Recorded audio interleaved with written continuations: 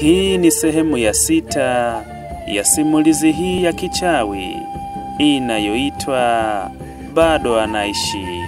Mtunzi wa simulizi hii ni Yona Fundi na inasimuliwa kwako nami Hilali Alexander Ruhundwa.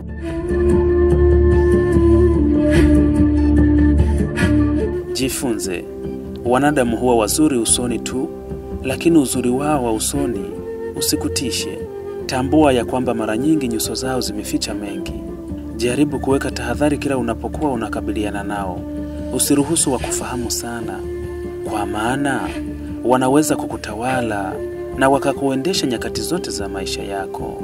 Ilipoishia sehemu ya 5, Mama Jose anakumbuka tukio la miaka 3 na miezi kadhaa nyuma. Anaona tukio hilo likiwa na mfanano na hili la sasa. Je, kipi kinaendelea? Na hii ni sehemu ya 6.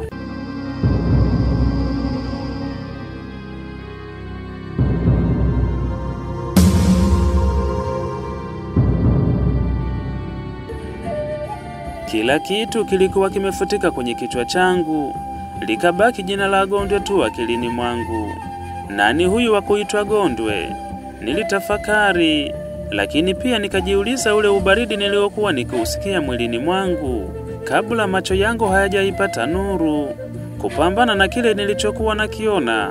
Nilikuwa kifua wazi, nikiwa nimejilaza ufukweni. Lilikuwa jambo la ajabu na la kutisha mno kwangu. Nilikitikisa kichwa, kilikuwa kizito sana. Nilihisi kama naota, lakini sikuwa kwenye ndoto. Nilijaribu kukumbuka mara ya mwisho nilikuwa nimepatwa na jambo gani, lakini sikuwa nimeelewa. Wakati nikijishangaa, mara ghafla kwenye masikio yangu nilianza kuzisikia sauti kwa mbali zikilitaja jina la Gondwe, huku zikisogea mahali nilipo. Niligeuza shingo yangu nyuma. Kweli walikuwa watu wakija nilipokuwa. Walionekana wakiwa wamebeba marungu na mapanga. Ghafla nikajikuta nikisimama na kuanza kukimbia. Miguu ilikuwa mizito sana kwa mara ya kwanza. Wale watu walionekana kunifikia. Ukapita upepo ambao ulinisaidia kuchanganya miguu yangu na kuliacha kundi lile la watu nikitokomea kwenye kichaka kilichokuwa karibu na ufukwe. Hiki hakikuwa kichaka cha kawaida. Nilitembea siku nzima, sikufanikiwa kuiona nyumba yoyote na wala sikukutana na mtu. Nilichoka sana, njaa iliniuma mno. Miguu yangu yote ilikuwa inatobolewa na miiba. Mwili ulishikwa na maumivu makali sana. Ilinibidi nijipumzishe kwenye mti mmoja ndani ya kichaka kile. Nilipofumba macho yalikataa kufumbuka, kikawa kiza. Kiza kilichotawala na mambo ya ajabu ndani yake.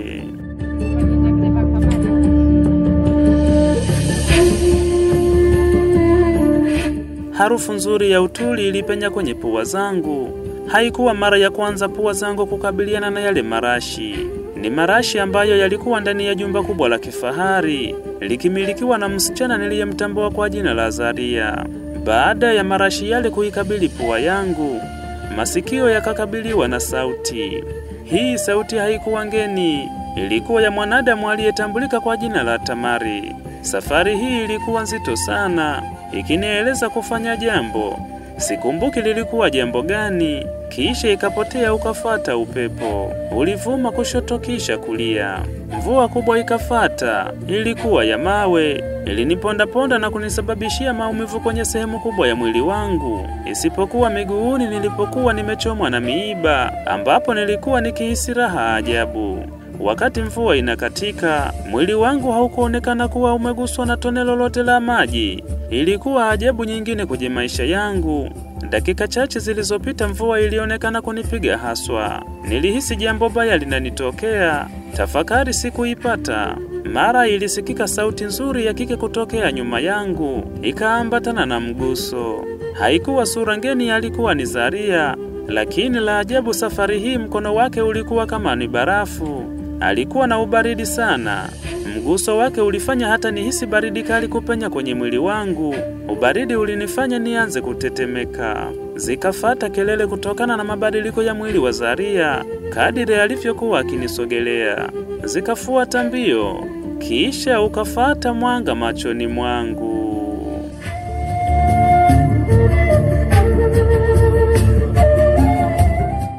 kumbe ilikuwa ni ndoto ya kutisha nikiwa pale, lakini haikuwa ndoto tu. Mwili wangu ulikuwa umelowa sana. Nilihisi moja kwa moja lile tukio la mvua lilikuwa likinitokea nilipokuwa nimefumba macho. Ilikuwa ni kweli tupu.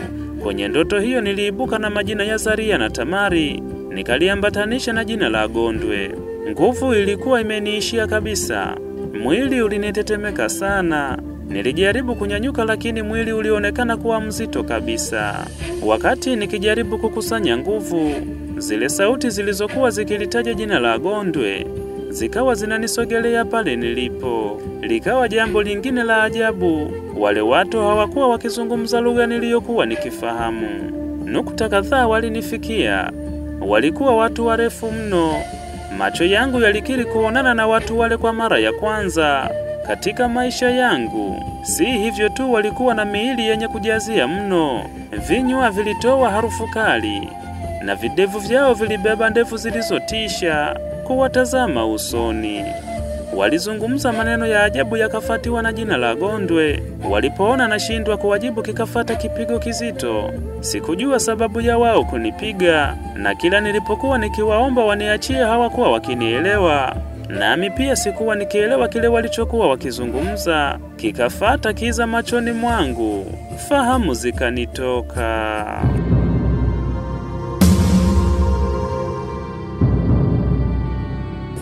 Ikawa asubuhi, ikawa mchana, usiku ukaisha wa siku ya kwanza, na wa pili ukafata. Ndipo nilipopata nafuu, nikiwa juu ya kitanda, mikono yangu ikiwa imefungwa na kamba ngumu. Nilijaribu kuzungusha macho yangu kutokea pale nilipofungwa, yakawa yanatazamana na viumbe kadhaa vilivyokuwa vikifurahia jambo. Masikio yangu yalinasa sauti za viumbe wale, sauti ambazo zilinikumbusha tukio lililonifanya niwe pale. Nilikumbuka kipigo kizito walichokuwa wakinishushia, huku wakilitaja jina la Gondwe na maneno nisiyoyaelewa. Huyu Gondwe ni nani anayefanya niteseke? Amewafanya nini watu hawa? Kwa nini kichwa changu kimelihifadhi jina lake? Maswali hayakuzaa majibu, bali maumivu ya kuugulia vidonda vile nilivyokuwa nimevipata, nikisubiri hatima yangu kutoka kwenye viumbe waliokuwa wamebeba roho za kishetani. Ukafika usiku, usiku uliokuja na nguvu mpya na akili ya kujiokoa kutoka midomoni mwao. Sikutaka kuona nafia mikononi mwao bila ya kufahamu yale yote yaliyokuwa yakinitokea yalisababishwa na nani. Nikiwa juu ya kitanda, wazo likanijia la kutafuta kitu cha ncha kali ili niweze kuzikata zile kamba. Wazo likawa gumu. Hakuna mkono uliniruhusu kuweza kukamata kitu. Hivyo nikafanya jitihada. Jitihada zikazaa matunda. Mkono mmoja ukafunguka, nikaufuata wa pili kabla ya kumaliza kamba za mguuni. Nyakati hizo nilikuwa nimeachwa na moja ya wale viumbe aliyeonekana kupitiwa na usingizi. Nje kukanipokea baada ya kujitoa kwenye chumba kile, pasipo yule kiumbe kuniona. Tumaini jipya nikawa nimelipata, lakini haikuwa rahisi kama nilivyokuwa nimedhani. Nilipojitoa kwenye ile nyumba, baada ya hatua kadhaa, vichaka viwili vitatu nilikaribishwa na maji. Kupiga hatua nikawa kama vile naingia ndani ya dimbwi, lakini hili lilikuwa ni la tofauti. Maji yake yalikuwa na ladha ya chumvi. Kadiri nilivyokuwa nikipiga hatua, ndivyo mwili wangu ulipokuwa ukimezwa na yale maji. Huku nyuma zikaanza kusikika sauti za mabwana wale. Roho yangu ikawa mkononi nikipambana kuinusuru. Maji yalinifika pabaya. Likafata zoezi la kupambana na maji yale. Kisha kikafata kitu mbele yangu, kitu kilichoniingiza kwenye safari nyingine, nikiwa sahani moja na wale mabwana.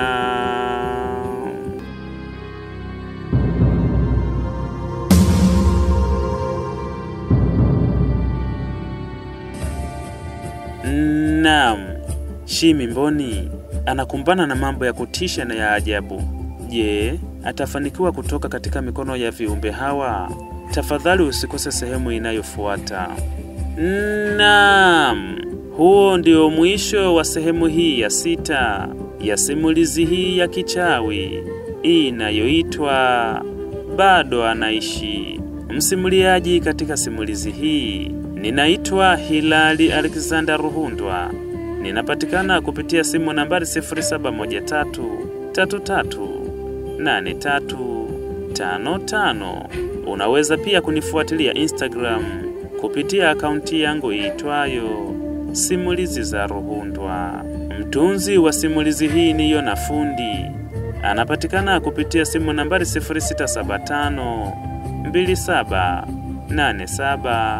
0675278759. Tafadhali usikose kuendelea kufuatilia simulizi hii ili ujue hatima ya kisa hiki. Bado anaishi.